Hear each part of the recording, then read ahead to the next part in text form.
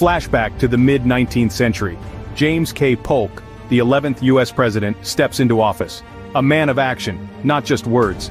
Under his watch, the United States sees an expansion of over 1 million square miles. That's Texas, California, and parts of 8 other present-day states.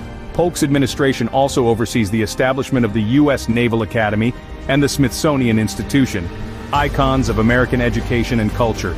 The independent treasury system? That's Polk's handiwork too. A safeguard for government funds still in play today.